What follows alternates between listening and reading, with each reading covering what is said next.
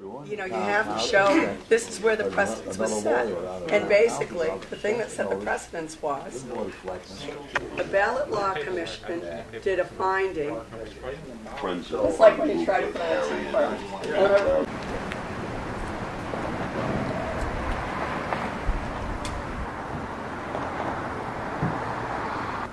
My name is Larry Rappaport. I'm a state representative of New Hampshire, and with me are Carol Vita and her husband Lucien.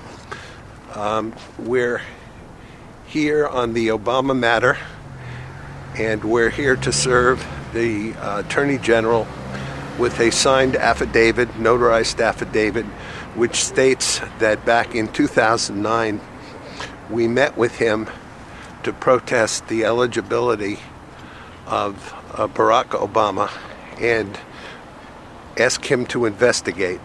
At that time, he said he considered it a federal matter and he refused to investigate. This affidavit just simply states that fact. You get inside, stand right there where, if you can, with he's filming. Hi. We're here to serve papers to the Attorney General, an affidavit, a signed affidavit. I'm a state representative, Larry Rappaport, and this is a state representative, Carol Vita, and state representative, Lou Vita. And witness Mark Rossetti.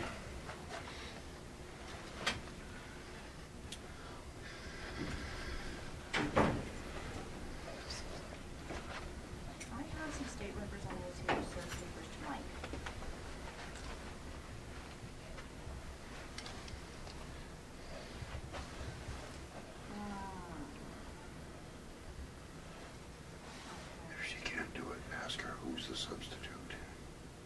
If he can't do it, we can accept a substitute. Okay, hold on. Okay. Yeah, I'll find someone. All right. Substitute for Attorney General? Well, I am Michael Brown. I'm not a substitute. I work for the Attorney General. What can I do for you? Brown. B-R... B-R-O-W-N, yes. Okay, that's easy. Okay. An Italian name. Exactly. And you can accept this? This I don't know is a what this signed is. affidavit. I don't know what this is. He can accept it. We're Okay, serving back on papers. He must. 2009, the three of us, that'll be Representative Rappaport, Representative Vita, and myself, who was not a representative at that time, met with State Attorney General Michael Delaney and expressed to him our concerns with the eligibility of Barack Obama in assume the role of president. And we were told at that time that this was a federal matter and that we would have to go to take this up at another venue. We were essentially just documenting that fact with this notarized statement. Okay, thank you. Thank you. Thank you for your time. Yes, we don't need any permission to serve these people.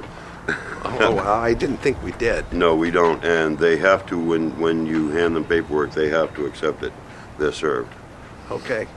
Awesome. It's done. This is the AG's office. We're headed for the Secretary of State's office. No, No, we're not. we're not. We're heading for the press conference. Okay. I'm Representative Larry Rappaport, and thank you all for coming.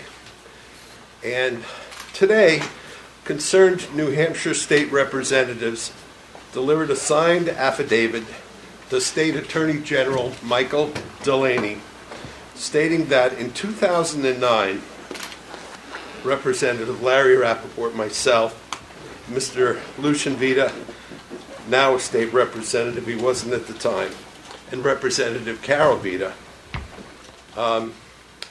we met with the State Attorney General Michael Delaney, and we argued that we believed that Barack Obama was possibly not eligible to be President of the United States, and requested that Attorney Delaney launch an investigation of Mr.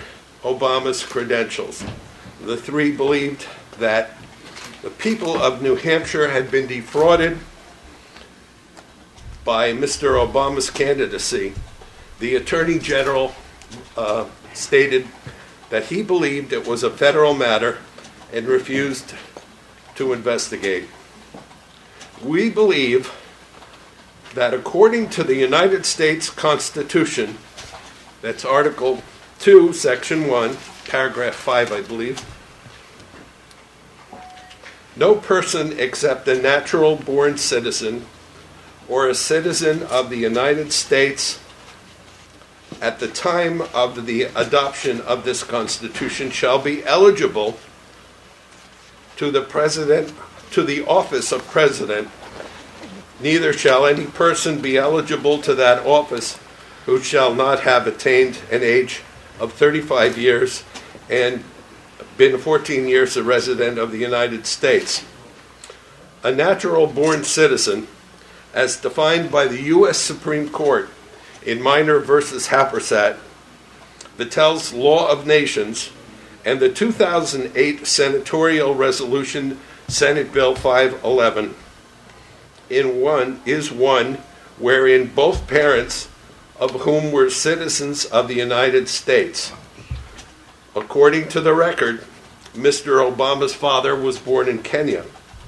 He was never a citizen of the United States of America, making Mr. Obama ineligible to be a presidential candidate on the New Hampshire ballot. Our attorney, Dr. Orly Tates, Esquire, had previously delivered a written request to the Secretary of State requesting him to review the challenge to Mr. Obama's eligibility to be on the New Hampshire ballot. The Ballot Law Commission met on November 18th to review our complaint. We were represented at that hearing by Dr. Orly Tates, Esquire. Our complaint was denied, but there appears to be an inconsistency in the process of the challenge. According to Assistant Secretary of State Karen Ladd and the Ballot Law Commission, they testified that they can only rule on the ballot petition making sure it is filled out properly and is accompanied by a $1,000 check.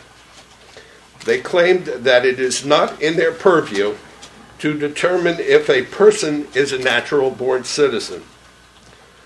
However, the inconsistency becomes obvious when the record shows that on November 15, 2007, the Secretary of State's office ruled that a Mr. Sal Mohammed was disqualified, and on July 19, 2011, Mr. Abdul Kabe Hassan, Esquire, was denied a place on the presidential ballot because they were not natural-born citizens.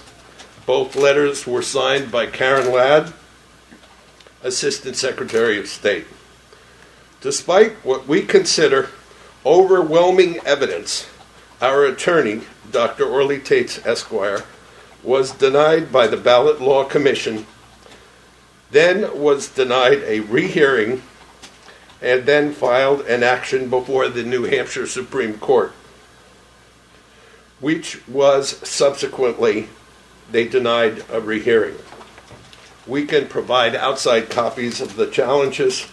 She has currently filed an appeal before the United States Supreme Court. The oath we took when we were sworn in as legislators was to uphold and defend the constitutions of both the United States and of New Hampshire. We believe it is our duty as your representatives to uphold the Constitution and to ensure that anyone seeking the highest office in the land is qualified to be on the New Hampshire First in the Nation ballot. Thank you. And we'll answer any questions. Larry, has the British Nationality Act of 1948 been introduced? Because the British Nationality Act of 1948 is very explicit in the citizenship by descent from the male parent. And the British Nationality Act, if you look in Part 2 of it, you'll see it states very, it devolves from the male parent no matter where in the world he was born. So it doesn't mean whether he was born in Hawaii or East Ethiopia. He's still a British subject at birth by virtue of the law of nations. Now this is interesting because I have challenged Senator Raylock on her oath of office relative to this precise thing. This is a constitutional issue, and it's Article 1, Section 8, Clause 10. And that's very specific in what it states, because it is a mandate to everyone who has taken an oath, which I did when I was 4 years in the Navy, and when I was 6 years here in the legislature. And I respect both of you, and Carol, I have respect you for doing what you're doing, because I'm not here to do it. You're doing it. You're my agents in service, as Article 8 says. Well, anyway, back to the British Nationality Act. That is in Vattel's, as you mentioned, Vattel's the law of nations. That is exactly where it says two parents have got to be both of the same, in other words, the father and the mother both have to be of the same citizenship. In this case, it isn't. So all this other nonsense about birth certificates and all this other, that's a total diversion to cloud up the minds of everybody that is here. The issue is, it's a constitutional issue. It's Article 1, Section 8, Clause 10. The law of nations must be, and that's a congressional mandate. It says to define and punish. Read Article 1, Section 8, Clause 10. Define and punish. Not only piracies of the sea, but and is a conjunction.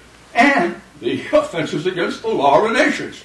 That's what we should be doing. This total diversion is taking the attention away from the prime constitutional issue, is what I just expressed. But thank you for letting me express it. But the Attorney General's already, and the Battle Law Commission has already denied this petition. So where do you go from here? What recourse do you have to continue Well, we have a bunch, a couple of areas. Yeah. First of all, we've appealed to the Supreme Court. I think it's the highest law of the land. I believe that the Constitution is first and foremost, nothing supersedes that. Mm-hmm. My argument, any past bills that are done in Congress, that doesn't supersede that. Nothing supersedes the Constitution, and as I understand it, I'm not an attorney, but as I understand it, constitutional law trumps case law. Okay. Article 6, Paragraph 2, 3 mandates in it. And those mandates are, the first one is, it defines itself, the Constitution, as the supreme law of the land. And the second, the judges and everything are bound thereby. And the third mandate is, anything in the constitutional laws of the several states, which is contrary, notwithstanding, so you're absolutely correct. Nothing trumps the Constitution. Right. Our feeling is that, first of all, this is not a birther issue. In no way, shape, or form are we ever making a consideration about where Mr. Obama was born. Our concern is only that he is a natural-born citizen. And if he is, fine, let's have a reasoned argument instead of calling us names and things. And we also strongly believe that this is the largest crime that has ever been pulled over on the American people. It's the only office, the presidential office, is the only office in the United States where you are supposed to be a natural-born citizen. No other office has that. This is a terrible crime. And the people of New Hampshire and the people of the world have to know that. Also, this is the first in the nation primary state. And if we do not tell the other states exactly what's going on, we should lose that honorable and lofty position. That's why we're here also. What's your name, sir? My name is Mark Rossetti. And where do you live? Manchester, New Hampshire. I'm still a little confused, though, as to what you envision happening next. What do you hope? Well, we believe that the Secretary of State should launch an investigation, and if it turns out that Mr. Obama is not qualified to hold the position, then he be denied a place on the ballot. How many state representatives' names are on the petition? Well, there is no petition. You're talking about the affidavit that was affidavit, submitted. just the three of us, Okay. because we can't, other people may agree with us, but they can't swear to something where they weren't present. Okay, okay. So you and the Vitas? Yes. You were there 2009, right? Okay. Has a grand jury inquisition been considered? Because a petition of representatives or any people can make a petition to the county attorney for a grand jury. Let a grand jury make the investigation, and anybody can bring in evidence. I'll bring in the evidence of the Kenyan legislature, which on March 25th of 2010, this is the Kenyan record, official records, on page 31, and it's right there for everybody. They are discussing ethnicity as far as the tribal wars going on in Kenya, because they're trying to construct a constitution over there. And in it, they said we should look toward America for its position on ethnicity, because how else would a Kenyan born, right there in black and white, Kenyan born, become president of America? Page 31. Well, furthermore, March 25th, 2010, official records of Kenya. Yeah, Parliament. Furthermore, we have General Assembly. It is. we have a larger problem than that. In New Hampshire, we're supposed to have a ballot that is free and clear of any of this fraud. So now that this case has bounced from the Ballot Law Commission to the AG, to the court, and then out of our state, the people of New Hampshire are disenfranchised, and their votes have been messed with now on this. And the point is, before the 10th, that man's name should be, or anybody that is not a natural-born citizen's name, should be taken off of the ballot. And now that it's been taken out of the state of New Hampshire's hands and the people of New Hampshire, they're pretty much demanding that name be off the ballot. We also have to realize that the Secretary of State office and the Ballot Law Commission, when they looked into that, was certainly neglecting their duties when they said that was not in their purview. They knew very well that it was in their purview to investigate anybody who has a challenge against them that is not a natural-born citizen. And they turned it around and said, no, as we said in the press release, that's all they had to do was supply a petition and a check for $1,000. They swore that under oath, and so did their attorneys. So I think that they better take another look at the Constitution and the New Hampshire Constitution before they make decisions like that affects the most highest office in the land.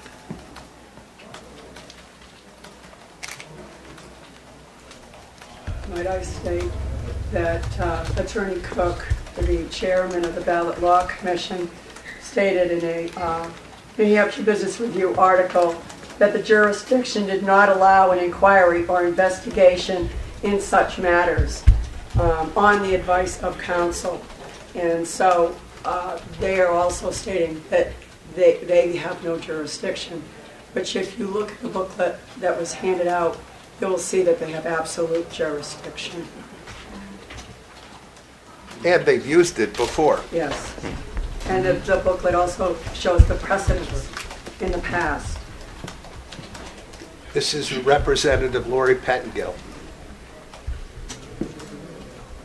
Do you know those two names that are listed as people in 2007 were denied a place on the ballot, what the Secretary of State's office did or the Ballot Law Commission did to determine that they didn't qualify? They're copies of the letters. There's copies of things in this booklet for you to see.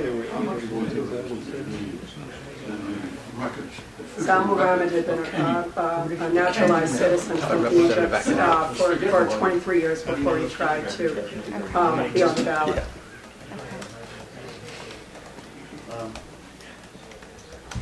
Representative Rappaport, I believe you were elected both on the Democratic and Republican sides of the ballot. So are you primarily a Republican or a Democrat, and are any of the representatives who are in this effort Democrats, or are they all voting together primary anyway? I was not elected as a Democrat. My compatriot, Eric Stoll, in the first election, ran on both sides. This is in the 2008 election. I was only on the Republican side. Okay. May I add that there was something went out over the legislative email, and I'm sure everyone got it, asking them, all legislators, to join us because it is a constitutional issue and not a Republican-Democrat issue. However, not one Democrat came and said that they would join us or even look into the Constitution. This is all you need right here. Look it up. It defines everything that we said to be true, and that is why Mr. Obama is not eligible to be president and should be removed from office. Larry, you mentioned that New Hampshire has the opportunity to lead. Well, it's already leading because the visibility that New Hampshire has nationally is in Arizona. And believe it or not, a Democrat right down there in Alabama has already filed in court to keep Mr. Obama off the ballot in Alabama. You know that, don't you? Well, you do now. And now Georgia has already followed Alabama. Yeah. So smile at the Democrats also. Georgia has also let nobody else on the Democratic ballot. That has just recently come up. You know, if this was vetted properly from the DNC back in 2008, we would not be here. Right. I submitted two But that was fraud. of those certifications by Pelosi. There's two of them. Yeah. One of them, and David's got them up, Scallon's got it up there.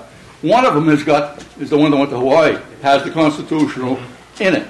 The one that went to the other 49 states, it didn't have it on. That's a violation by the DNC. Yeah. DNC playing games again. And that double things. Bring it out, come on, bring it out. And we wouldn't have been here had that been done properly. Right.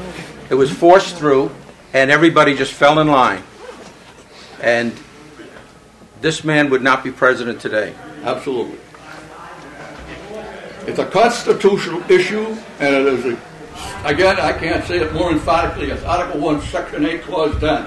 And if those people, as far as I'm concerned, every one of the Republicans in Congress today, where they have a majority, should be removed for violating their oath of office, and their oath is under Article 1, Section 8, Clause 10, because they are compelled, mandated by the Constitution, a delegated power to not only define, but to provide the penalties for piracies and offenses against the law of nations.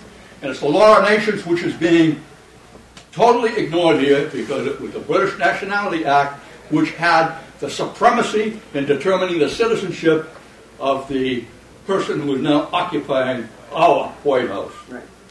And that's what is important, because the spin on it is that every time we bring this up and we try to bring up the Constitution, which maybe some people need to read or reread in our legislature, and especially in Congress, because they're complicit with this president, if they would, what their spin is that it's a Bertha issue, or if you challenge the Constitution, nowhere in here says anything about race, color, or creed of the president. And it's not a racist issue, as some would have you believe. They're trying to do that as a because they want to duck the issue. And the real issue is constitutional.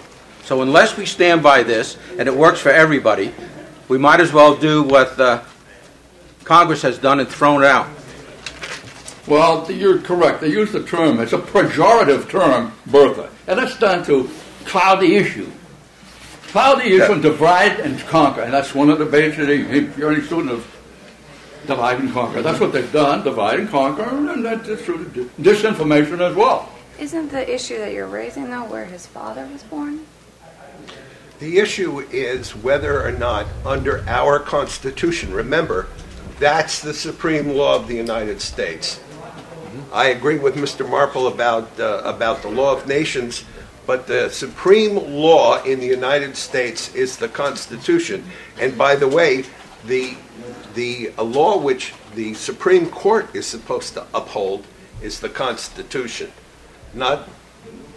That's the filter through which everything is judged. And the only reason that his father's citizenship is even in consideration is because that affects one's ability to be a natural born citizen. The common definition and this is in the Supreme Court has already decided it, you must have 2 U.S. parents. And it's perfectly clear in Dreams of My Father, the book which Obama allegedly wrote, he says his father is Kenyan. So he can't be a natural-born citizen. This is our issue. It's really totally nonpartisan. As Representative Acornero said, it's not a partisan issue at all. It's a question of whether or not somebody is eligible to be president. Can I ask, so right now you filed an affidavit with Delaney to investigate it. That's right. When did you file that? About 20 minutes ago. Did you get a response? He's not there. We gave it to an assistant. Yeah, we served it to a substitute. And that's in your packet, which I think Michael Brown. His name is Michael Brown. Michael Brown? Yes, that's in our packet. And I reiterate for you that the only elected person in our country that must be a natural-born citizen is the President of the United States. And that is because he's the Commander-in-Chief of the Army and Navy. So there must be 100% allegiance in that position. We must reiterate again, a natural-born citizen in any country, doesn't matter where it is, that person, the person born of 2 people being born in that country is a natural-born citizen and no other. It doesn't matter if Mr. Obama was born in Hawaii, if we cannot prove, or if he cannot prove to us, that his mother and his father were both from this country. And remember, in 2008, there was a challenge to John McCain, stating the same thing. Excuse me, I have to correct that. The parents have to be citizens. The parents do not have to be born in the United States. That's correct. The parents have to be citizens at the time of birth of the natural. That's correct. That's correct.